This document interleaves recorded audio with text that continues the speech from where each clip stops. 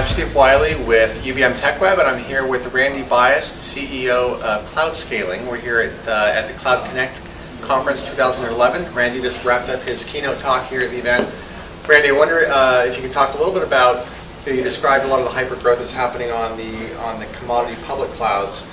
Where do you see friction still taking place for enterprise adoption of cloud services, both in public cloud as well as private clouds? The big friction, it seems to me, is in folks just getting their head around this new model of developing their apps more that web style rather than the enterprise style. And the folks who have adopted that model are not having really any problems with adopting public clouds, and in fact are driving a lot of the growth today. And it's really the folks who sort of have a very difficult time understanding how to re-architect or rebuild their applications that are struggling the most. Great. Okay. And where do you see us headed with this? Where's sort of the future of cloud computing? What do you think is next on the horizon?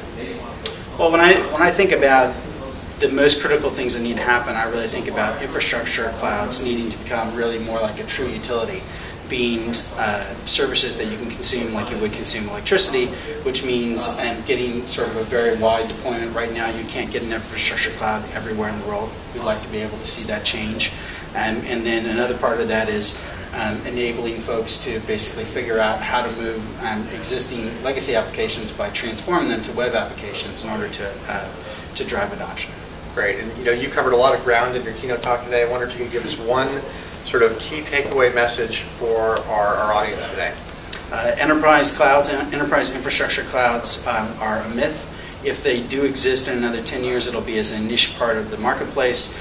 Most of what's going to happen that's exciting is going to be around the commodity infrastructure clouds that are typified by Rackspace and Amazon, and that's really going to be how we get infrastructure to become more of a utility like electricity or any of the other kinds of utilities we consume, telecommunications, these things. Great. Randy, great job today. Thanks for your time. Thanks, Steve.